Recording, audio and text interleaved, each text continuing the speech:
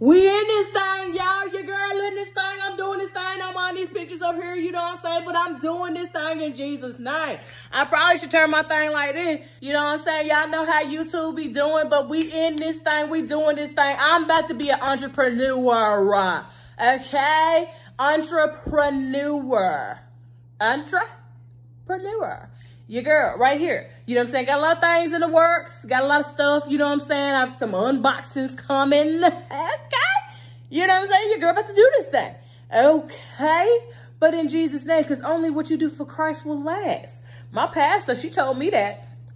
Okay? So we doing all these things in Jesus' name. So I need y'all to go ahead, subscribe to my channel, and do this thing and help your girl out. You know what I'm saying? I'm going to go and give you a preview. Boop. Another preview. Boop. All right.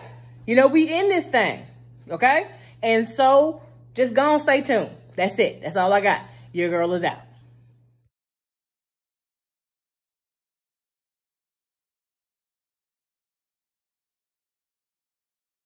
It's your girl Wendy, and I'm back with another video.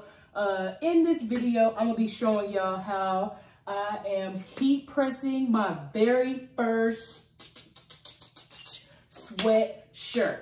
Okay? Well, it's a hoodie. And so, y'all, I done messed up so much vinyl, you know what I'm saying? But a very special man in my life told me I ain't have to get it all in one day, you know? So that's where I'm at. So what I'm gonna do right now is I'm gonna treat it for a couple seconds. All right. Oh, wow.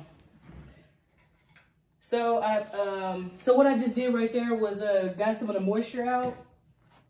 And so now what I'm going to do is I'm gonna just apply this where I want this at. Hopefully it turns out good. Cause y'all I can't keep wasting vinyl. So I am gonna put my Hoodie Teflon sheet over it, and it says to heat press it. That's what it is, because I got the instructions. It says to heat press it at apply design at 320 degrees firm pressure for 10 to 15 seconds and apply warm. So it said firm pressure. So what I'm just doing now is I'm rotating my little knob. So we're gonna go ahead and get it in. Let's pray that this thing works. Say firm pressure. Firm pressure. Firm pressure. Firm pressure. All right, let's see. Okay, got that. That thing ain't too hot though. And so then it says to peel warm. So I'm gonna bring y'all close so you can see. All right, is it hot still? Yeah, it's still kind of hot.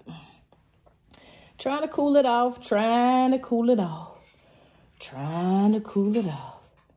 All right, let's see y'all. Hopefully this thing works. Oh, y'all, it worked. Let me get my sweatshirt out of there.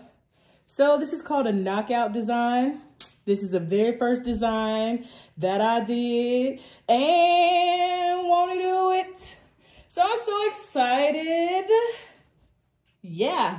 And so basically, y'all don't mind that box back there. It's got my shirts in there.